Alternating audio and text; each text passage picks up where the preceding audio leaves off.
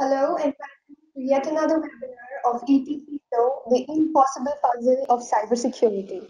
Today, we're going to discuss why organizations are still struggling to reduce cyber risk, how threat vectors vary around, how synchronized security can help solve the impossible puzzle. For this webinar, we have with us Ben from Sophos. A very warm welcome, Ben. Thank you so much for having me. Ben, he is a global solutions and an engineer at Sophos. He holds experience of 15 years in both sales and engineering within the IT industry. Over to you. Thank you so much, Ria, and thank you everyone for joining today.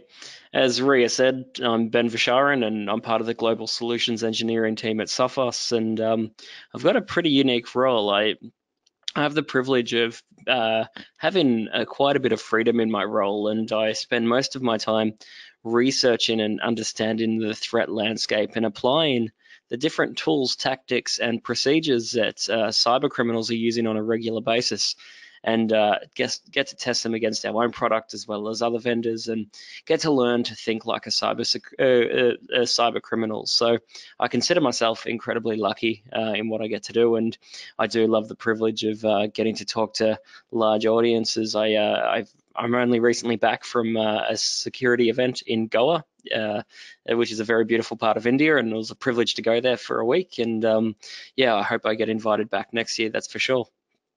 So today I'm going to talk about the impossible puzzle of cybersecurity, and to give you a bit of an idea, Sophos is a huge global cybersecurity company. For those of you that haven't heard of us before, we've been around for about 36 or 37 years now, and we specialize in everything security. We don't deviate from security at all. Now, we're in a great position because we get to see, roughly 500,000 unique malware samples every day, and we generate billions of requests every day, and we get to see a lot from a malware perspective. But what we like to do numerous times during the year is go out and use independent researchers and third parties to actually go out there and interview stakeholders and key professionals within organizations. And for this particular survey that we did, we interviewed about 3,100 IT decision makers over December 2018 and January 2019, so at the start of this year. Now, of those, 300 were from India, and some of them were from small businesses, so anywhere from 100 to 1,000 employees, and some of them were much larger, 1,000 to 5,000 employees. And as I learned from my experience in Goa and talking to some CEOs over there and CIOs in India, I discovered that even 5,000 employees isn't necessarily a large organization in India. But it still gives us a good representation of how organizations are going with cybersecurity. And this helps us because we can educate the masses, but it also helps us because we know which direction to grow and build our product. So what I want you to take away from today's information is, if you're an IT decision maker, if you're at a C-level or you're a technical person, know that you're not alone. Cybersecurity has got incredibly hard and is getting harder. That's why we called it the impossible puzzle of cybersecurity. To give you an idea, in this survey, we discovered that 2 in 3 organizations fell victim to some sort of cyber attack in 2018. Now, that doesn't necessarily mean that attackers managed to break in and steal all their information. It means that someone has actually targeted them, or they've experienced some kind of opportunistic attacker that is trying to break into their organization. Now, whether it's stopped or not, it doesn't matter. The fact of the matter is, someone did try to break in and they fell victim to a cyber attack, whether it was blocked or not. So that's quite a high number. So as a decision maker on the call today, know that if you're finding security is getting more sophisticated and harder, you're definitely not alone. So what was amazing is when we conducted this survey, is it's not just 2 in 3 organisations that fell victim. We found that on average there was 2 successful attacks. So of those organisations that have fallen victim, they actually had multiple attacks against them. And what was alarmingly high is 10% of the people. Remember that we only surveyed 3,100 people. 10% of them experienced 4 or more attacks that actually got through their defenses. So a cyber criminal managed to get something to run inside of their environment. From that, we also deduced that traditional cybersecurity is starting to struggle. And to be honest, in my position, I do get a little bit frustrated by what I like to call industry buzzwords, AI, machine learning, zero day. But when people talk about next generation products, what they're talking about is signatureless attacks and, signatureless detection. So not needing to see a threat first before we can actually block that threat first. And what we've found is 9 out of 10 victims that we surveyed that experienced a breach were running up-to-date cybersecurity software or hardware at the time of their most significant attack. So that means that traditional cybersecurity, things that rely on signatures, isn't necessarily the best form of defense anymore. And, I can talk more about this in detail if you'd like. Please ask any questions about how we now detect in attacks in 2019 without identities or without signatures. But the key takeaway here is that's not good enough anymore. If you are using older technology, if you are hesitant to change, and you know that you're using, say, endpoint protection that requires multiple updates every day to detect malware, you're probably at a much higher risk, or you definitely are at a much higher risk than an organization that is running what we like to call next generation or signatureless based detection. So we discovered that there's also multiple areas of concern. And what you're seeing up the top, around the top, is the 3 main concerns for IT managers and decision makers. And I find this fascinating. So the number 1 concern was data loss. So from people that responded, 31% said that their number 1 concern was losing their data. And this was actually the top 3 concern for most organizations. So 68% of respondents had it in their top 3. So people aren't necessarily worried about the financial costs, though we'll talk about that in a moment. Or their personal reputation brand, they're mainly focused on data loss. And that can be anything from personable identifiable information, PII, as we like to call it, or this can be like intellectual property. And a lot of cybersecurity startups, or a lot of startups in general now, are holding on to technology and ideas that aren't yet painted, and they don't yet belong to them. So we need to really consider what it would mean if an attacker was able to steal your most valuable information. And when people look at me concerned when I talk about this, one of the things that I like to highlight is look at Facebook. Facebook is a free app, and most people on the call today are probably using Facebook. Facebook have never charged their users a cent, yet they're a multi-billion-dollar organization. One of the biggest startups I believe we've seen in tech for a very long time as well, since the dot-com boom. And the reason why I bring up Facebook is have a look at where their money's coming from. A lot of it's from revenue, from advertising, but a lot of it is also because what they're able to do with the data that they're giving third parties to mine. So we know that in 2019, data is the new gold. It's something that everybody wants their hands on, because when you're able to steal information, you've got power, you've got control. Amazingly, damage to business was number 1 concern for 21% of IT managers. And that's really fantastic. That means that IT managers are now not just thinking about IT and protecting IT, they're thinking about the company that pays their bills. And of course, that was a top 3 concern for a lot of IT managers that responded. And finally, cost and time was a number one concern for, again, 21% of IT managers. And the focus was equally split between both money and time. So we've put those two together. So if you find yourself spending on not having enough money because for your cybersecurity practices, or you're finding that your teams just don't have enough time, you're not alone. Look at what your peers are saying in this particular survey. What I found amazing, though, is if you look at the pie chart down in the bottom of the slide, we've got our top three concerns. What was quite low is personal job security, dealing with compliance and auditors, and some people didn't have any concern. So, and a lot of people, sorry, none had I don't have any concerns, but 13% had I don't know. And the one here that's fascinating is personal job security. I actually thought that would be much higher. And I say that because if we look at, say, the Equifax breach from a couple of years ago, every C-level executive that was part of Equifax ended up getting sacked. And what was really sad is the CSO at the time, the Chief Security Officer, she was clearly incredibly intelligent, but she had a degree in music. And the internet ridiculed her because she didn't have a degree in cybersecurity, although she was clearly intelligent. She had a degree in music. Her name ended up in a lot of headlines, was a part of hate speech, and her getting a job in cybersecurity, which is clearly a passion for her, is highly unlikely. So one of the things you need to think about as well is if your business, if you can't get buy-in from the board or from C-levels and you're trying to influence change, think about your own job security if you know that you are wide open for an attack. And that's something you should hold on to and something you should be proud of. You should never have to sacrifice integrity for the business you're working on.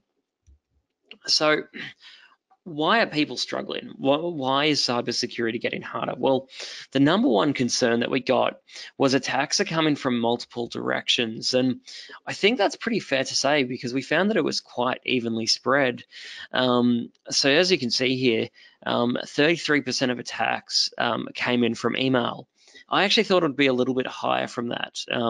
When I'm talking to full-time red teamers, when I'm working on penetration tests myself, when I'm talking to friends that do penetration tests and red team exercises, email is still the general initial vehicle for attacking an organization. Remote desktop has become a little bit more popular. I just did a forensic response on an organization that got attacked via remote desktop protocol. But all in all, I would say over history, email is still the easiest way for attackers to break in. Again, 30%, or we found that 3 in 10 attacks came from the web. So downloading malware. This is a difficult one to define though, and this is why email is lower than I thought. Is how do you constitute a web attack? If someone clicks on a link in an email and goes to a malicious website, is that an email attack or is that a web attack? And these are things you need to think about. We found that software vulnerabilities was at 23%.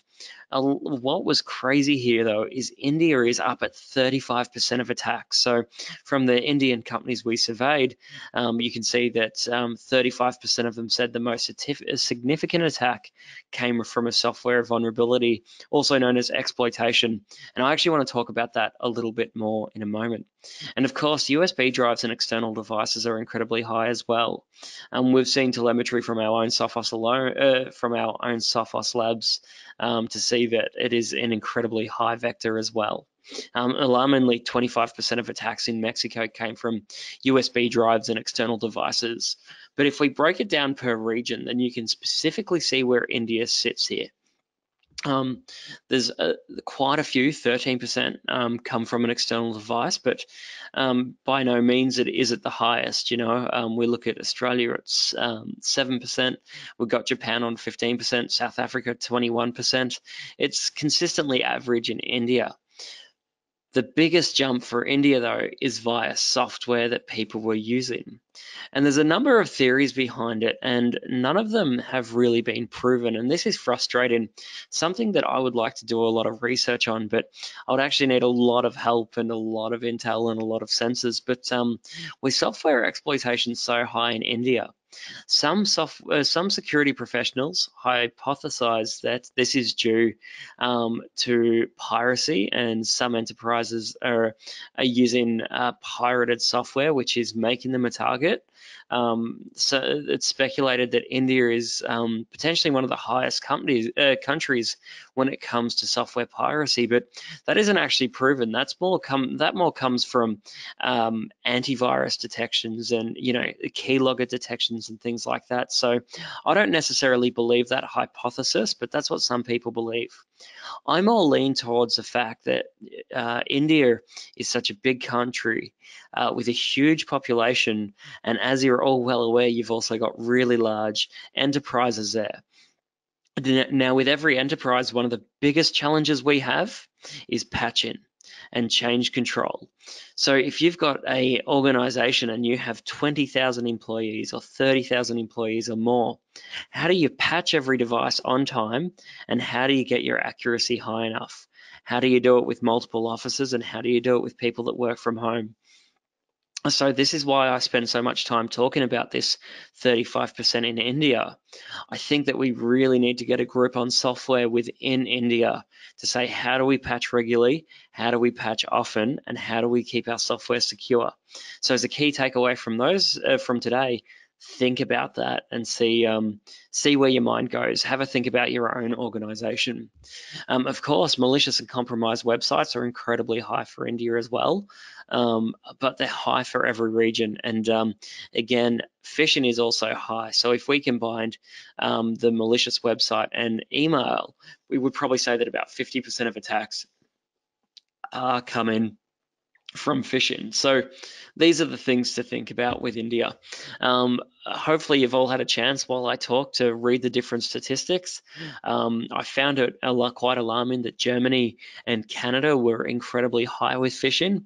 And I also found it quite surprising that Australia is actually quite high via software exploits as well, very close to India at 29%. I believe that's because due to small businesses are terrible at patching, and MSPs need to do a better job. For those of you that aren't aware, where I'm from in Australia, the average business size is less than 20 people per business. So most organizations don't have an IT person, they have an MSP that's taking care of many thousands of customers. So if we look at different security risks, so during the survey, we actually asked organizations, what are your top 3 security risks? And this is a combination. This is the top 5 that came through. So most people are concerned about phishing, which is fair, 50%. Software exploitation was remarkably high.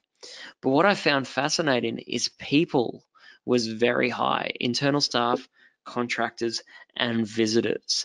And it's fascinating because there's always been this term. It's from when I worked in a help desk as a junior, when I was 15, 16 years old. I think it's PBEC. The problem exists between the keyboard and chair. And it's funny that today we still have or assume that people are the problem, insiders are the risk. But if you're of that mindset, if you're of that concern, it's probably accurate. But you can also see here that we've got, with phishing at number 1 and people at number 3, you could almost combine those two. Unless you're worried about an insider stealing information or selling information, you would say your biggest risk is probably an insider plugging in a USB drive by accident or clicking on a phishing email. One thing to consider here is better spend of education and user awareness training, and I'm going to talk about that in a moment. Fascinatingly, insecure wireless networking is quite high, and I actually got in an argument with our principal threat researcher. We were over in Perth together 2 weeks ago, so on the west coast of Australia, and I'm still quite concerned about bad wireless and public wireless. And he laughed at me and told me I'm a fool. His opinion was, well, I'm using a secure device. I have my firewall turned on the device as well. I don't have any public facing ports. And the Mozilla Foundation's just come out to say 92% of the internet is now encrypted. And if you think about every HTTPS connection or TLS connection as a mini VPN, a secure tunnel, the chance of an attacker doing something malicious with my traffic is incredibly low. So hopefully we see this insecure wireless networking start to drop off. And of course, unknown devices was quite high as well. Now, one of the things that's also been said is cyber attacks are multi-staged, coordinated, and blended. And I actually totally agree with this. I mentioned earlier, I did a forensic response for an organization earlier this week. I helped an organization decipher how they fell victim to an attack. They weren't a Sophos customer for the record, but they had met me at a Sophos event and contacted me when they were desperate. And what was amazing is this attack was definitely coordinated. They brute forced remote desktop and found credentials for an account called Test2. Once they successfully had credentials, it took about 15 minutes for another login to come from that Test2 account. And it was clearly that they had used a method of automation to break that password and break into that organization. Once they got notification of a correct password, then a human took over. So the fact that we're saying that attacks are now multi-stage, coordinated, and what we call blended, as in somewhat automated and then a person takes over, is very accurate. So when we look at multi-stage attacks and how people got, or the type of attacks people had, 53% of people responded to say they had phishing emails sent to their organization. 41% of people that also responded said that they had experienced a data breach and lost malware. It's hard to tell the difference between malicious code and ransomware. But 35% of people had malicious code or software exploitation take place. What I find alarming is 30% had ransomware. We'll talk about that further in a moment. But what's amazing here as well is we've got 21% as credential theft. And I find this really fascinating because credential theft is really, really valuable. And I say that because if you're able to break into an organization, you want to find a method of persistence. So what you try and do is you use a technique called privilege escalation and then try and steal further credentials. So should you lose that method of access that you first used, you can then use credentials to say maybe log into an email account or do some further damage. So 21% of attacks involve some form of credential theft is not surprising to me. Phishing, as you can see, #1 attack vector. Over half of the cyber attack victims had a phishing email hit them before. Germany being the highest and Brazil being the next highest. India being on average with most of the rest of the world. Software exploits, like I said, on average 35%. Mexico actually had more software exploitation attacks than India. It just wasn't the worst attack that they actually had. And it's funny, if I go back to the attack that I was talking about earlier that I did forensic response to, they used a software exploit within Windows itself to gain a higher form of privilege. So it's not uncommon when we say that attacks are blended and coordinated to see that an attacker's broken in. Once they've got their initial foothold, they then use software exploitation to further enhance their foothold on that organization. And some people say that ransomware is dead, and it's certainly not the case. As you can see here, ransomware is very much alive. 30% of people that experienced a cyber breach had some form of ransomware, and 50% of attacks in Japan involved ransomware. So there's so much to be talked about from a ransomware perspective, which we might touch on right at the end. And then, we can see here that 40% of attacks in India, or 39% of attacks in India, were, of course, ransomware as well. And, for countries with big economies that are wealthy, look at Japan, look at India, look at Australia, look at the UK. We've got these booming economies, and cyber criminals know that.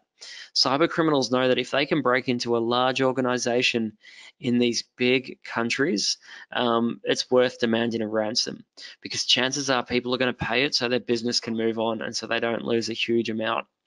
One thing that's fascinating, though, is think about the cost of a ransomware attack, because you may pay to get your files back, you may get the decryption key, you still need to then decrypt all of your data, but then you need to go through and pay forensic specialists to clean out your system and make sure there's no trace of an attacker left, re-image devices, that kind of thing.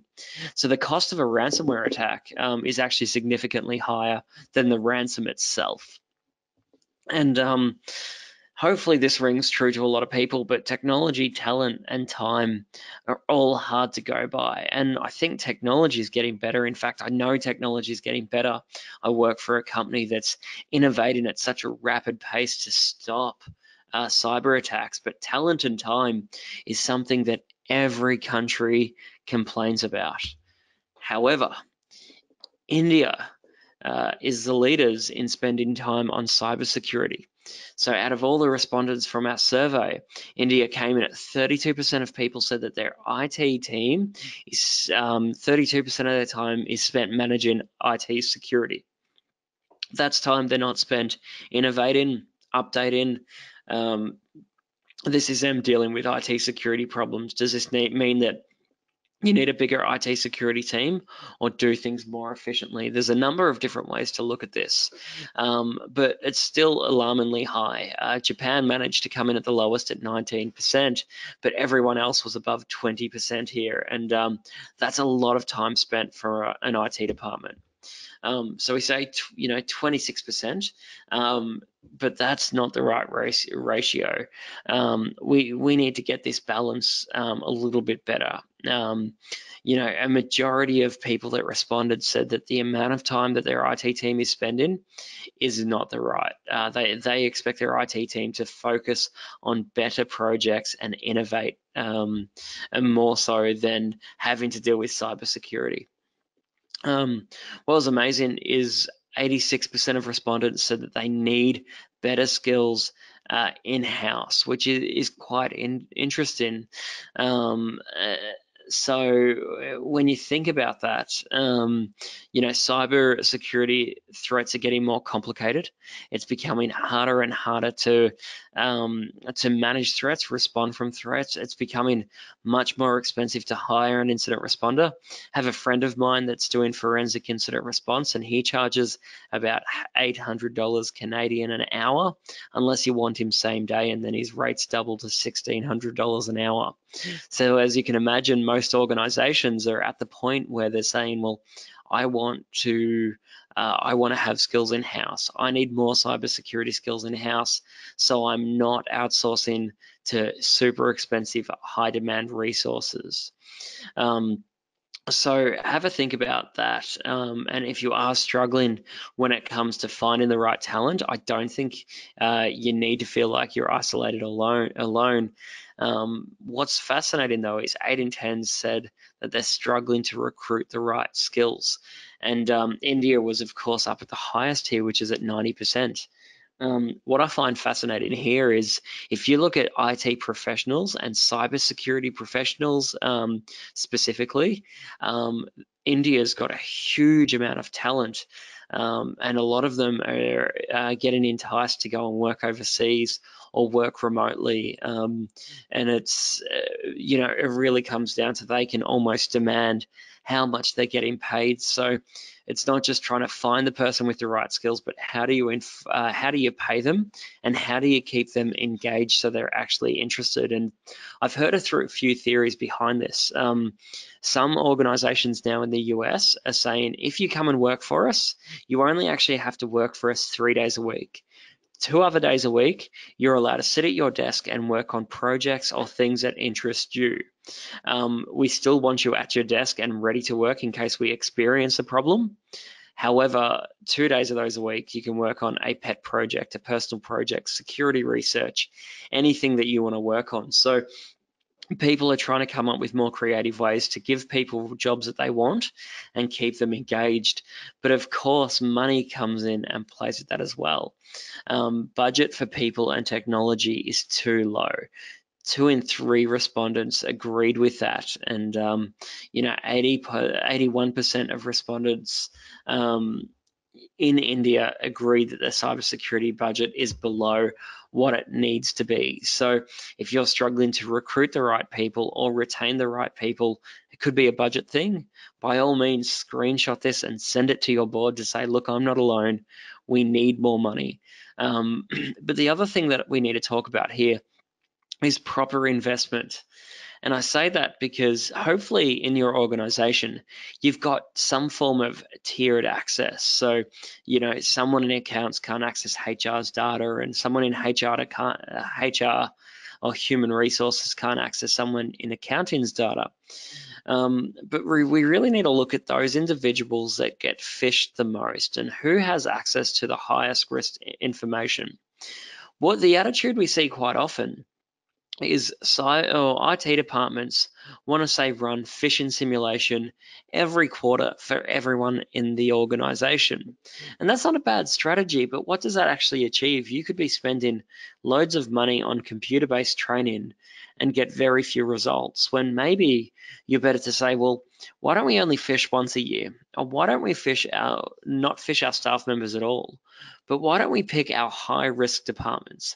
Why don't we pick accounts? Why don't we pick human resources? Why don't we pick our board and C-level executives, because they all have access to our valuable information? Let's invest money in phishing them and phishing them only. And let's do really targeted, let's do sophisticated phishing, but let's also maybe not just do computer-based training. Why don't we get a professional trainer to come in? Why don't we get a white hat hacker, someone that does this on a regular basis, to come in and explain the risks and the problems if you fail a phish? And why don't we spend the money just educating those people that if they are breached could horrendously affect our organization? So have a think about that and how that applies to your organization, and maybe changing how you're spending money on people and technology, and maybe focusing on the right risks is the best thing to do.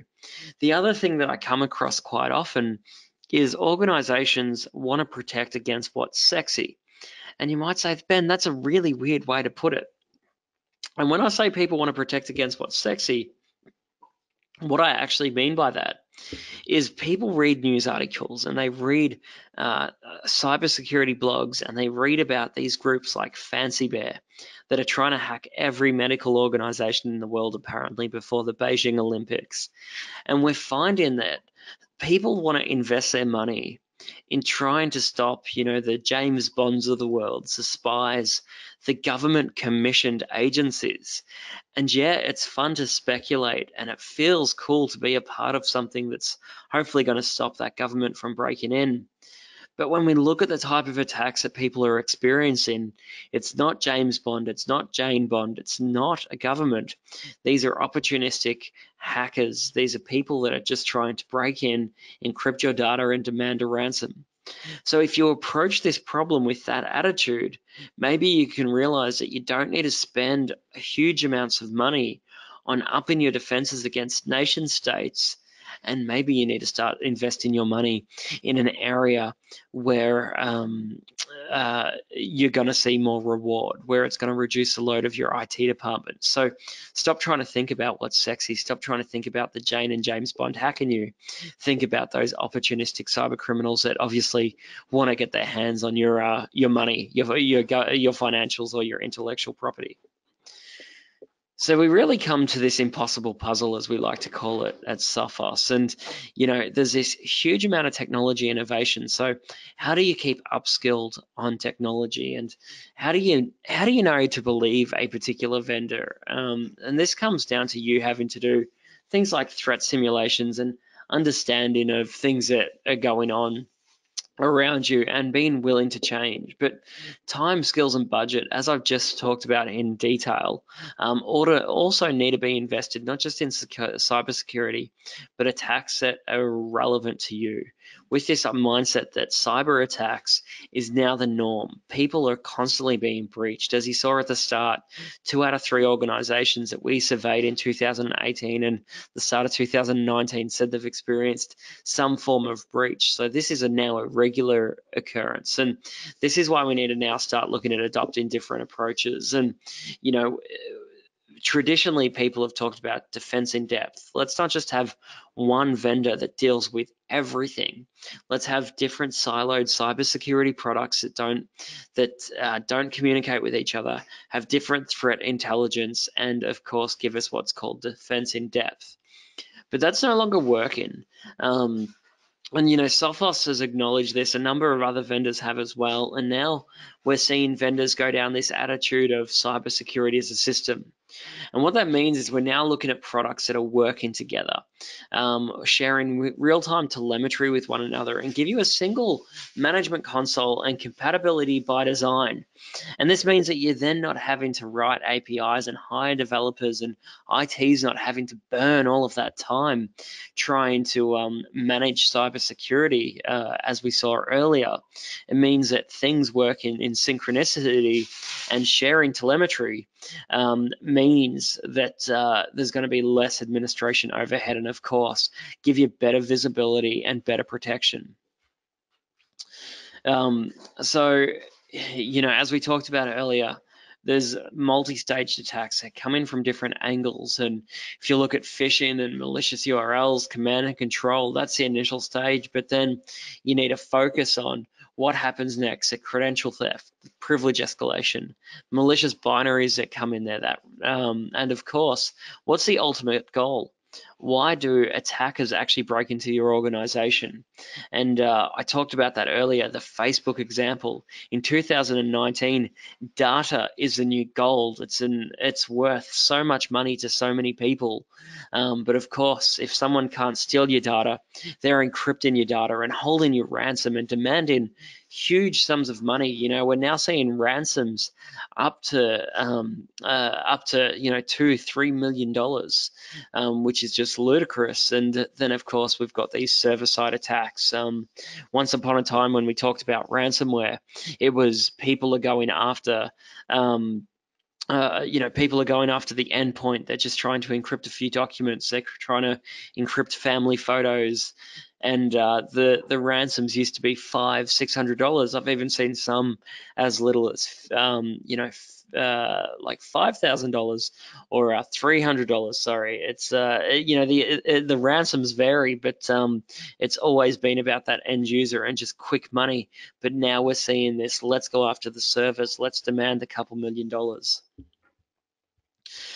So where do we go from here? And there's a number of different steps to this impossible puzzle we call cybersecurity. But what I would actually recommend you do is, although you've heard me share stories today and talk about cybersecurity, go and read the full report.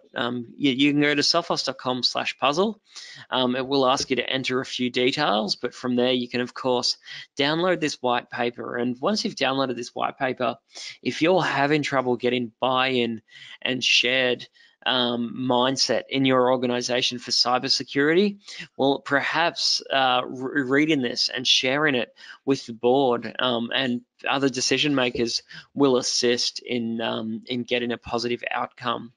Make sure your protection's up to date, but make sure you've tested your protection recently to make sure that the vendors and the technology partners you're using have kept up to date with modern technology as well.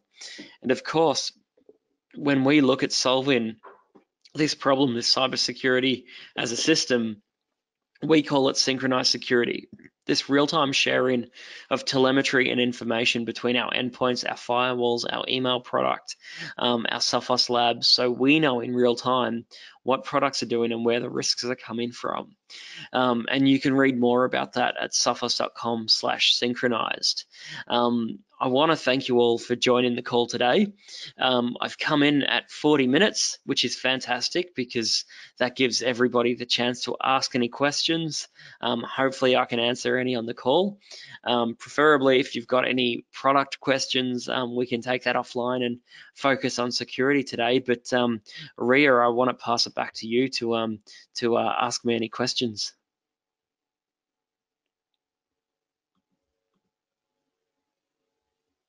Sure, Ben. Thank you so much for the greater insights that you've given in this webinar. I That's just my want to pleasure. request all the attendees here to put in their queries if they have any. Taking forward the Q&A round, Ben, we have the first question coming in.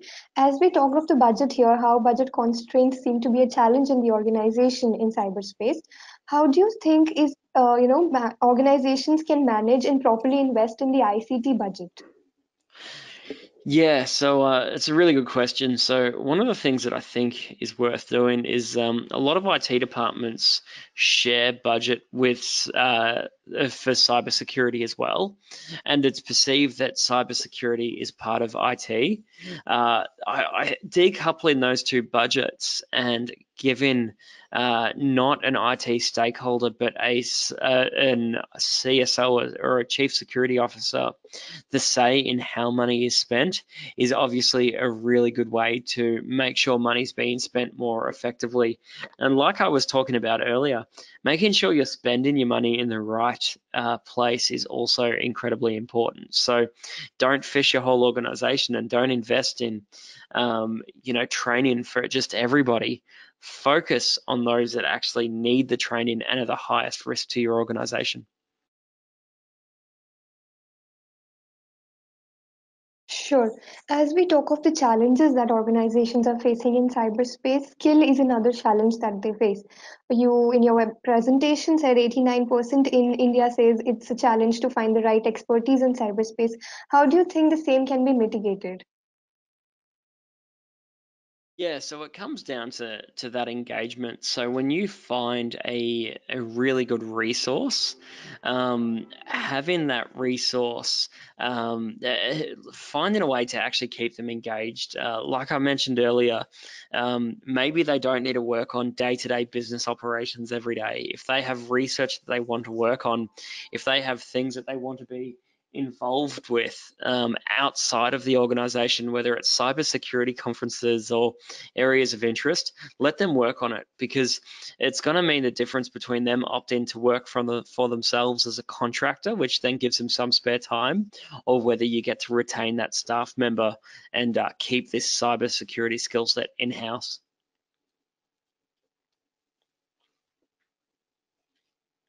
Sure.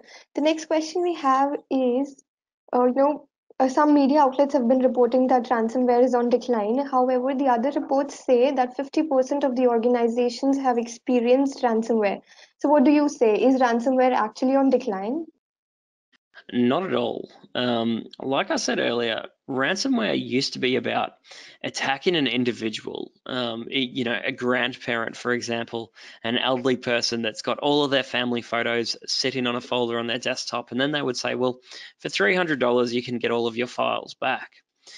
When people say ransomware is on decline, it's false because ransomware isn't declining. We're seeing less attacks with more sophistication.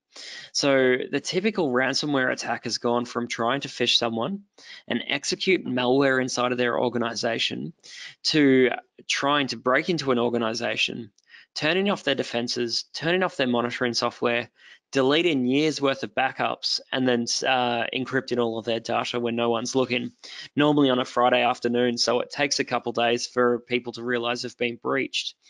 So once this approach has been taken, obviously a lot of time's been invested from a cybersecurity, from a criminal perspective. These cyber criminals are spending days or weeks inside of some environments before they decide to encrypt their data. So instead of seeing huge volumes of ransomware, we're seeing less ransomware attacks. But once an attack is in their organization and knows that there's no way to actually recover, the ransoms are becoming much higher. So don't think of attacks being on the decline. Maybe we're seeing fewer ransomware attacks, but the significance and the chance of recovery without paying the ransom is obviously becoming much lower. Sure. With India ranking the highest in software exploitation, what do you think we can do to improve the software security in an organization here? Yeah, a really great question. Like I said, it's a bit of a controversial topic, and I really want to go back to coming up with a solidified patching regime. For those on the call today that are large organizations and find patching hard, my advice would be to get 2, maybe 3 resources, have them work together, and just let them focus on coming up with a really, really effective way to patch every device. The only way to reduce the amount of software exploitation within India is to make sure software is up to date and devices are being patched regularly. So if you've got resources to spare, please reassign them to a solidified and quality patching regime if you don't think you're doing a good job with patching at the moment. Sure.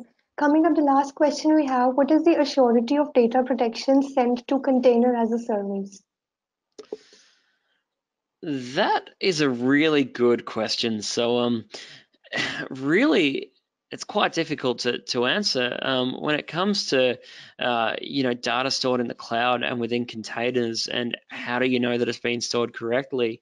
The only thing we can really say is you need to ask the question to your vendors. To give you a bit of an idea, Sophos has got a public reference architecture reference guide to exactly how we've designed our software as a service platform, how we're storing each customer's data so they're separate from one another. So should the platform ever be breached, it's highly unlikely for an attacker to ever get access to any information. So the biggest thing that I recommend to people is ask the question. Ask your software as a service provider exactly what they're doing to secure your data and how your data is separate from the rest of their customers. Sure. Thank you, Ben, for answering all the questions and also for the grateful insights that you've given in your presentations. I'm equally grateful for all the attendees for being with us today here. Stay tuned for more such webinars on ETC. So thank you and have a great day ahead. Thank you so much, everyone.